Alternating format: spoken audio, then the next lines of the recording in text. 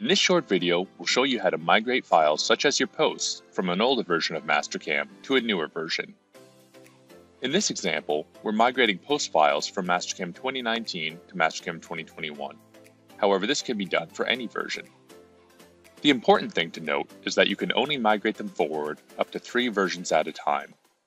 This means that a Mastercam X9 post could only be migrated as far as Mastercam 2019 in one process, and would need to be migrated from 2019 to the latest version of Mastercam after that. We'll start by finding the files we want to migrate. We can find these files by navigating to the C drive, Users, the Public User, Public Documents, and selecting the older version of Mastercam you are wanting to migrate the files from. The files we need are going to be stored in 2 locations. We'll start in the CNC Machines folder, where all of the machine definition files are kept. Search for your desired machine name. We'll use the Doosan VCF Fanuc aggregate post for this example. You'll notice that there are 2 files with that name. You'll need to highlight and copy both these files.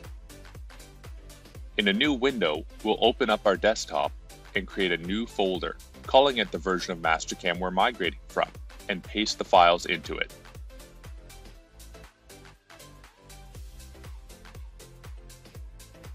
Moving back to the other window, we'll move back out of the CNC Machines folder and go back into the folder that matches the machine type that this post is for, whether that's mill, lathe, wire, or router. Once there, open the post folder and once more locate the files with the name of your machine. Copy them and paste them into the folder on your desktop. To confirm that this process has worked properly, we can open the PST file and note the version of the post on the top line.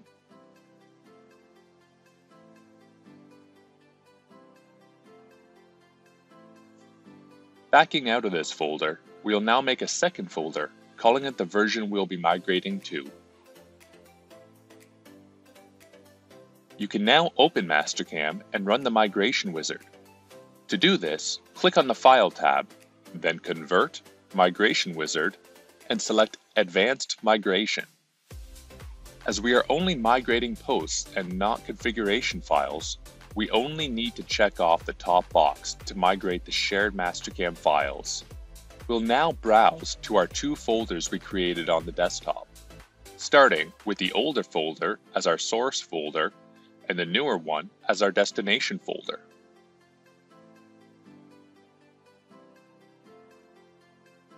We can click Next, leaving all boxes checked off, and continue to click Next until prompted to click Finish.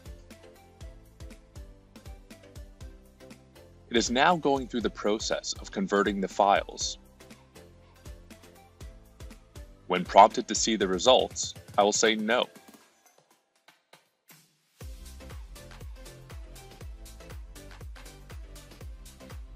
When prompted to see the results, we can say No. Looking through our newer folder version on our desktop, we can now see that the files have been created.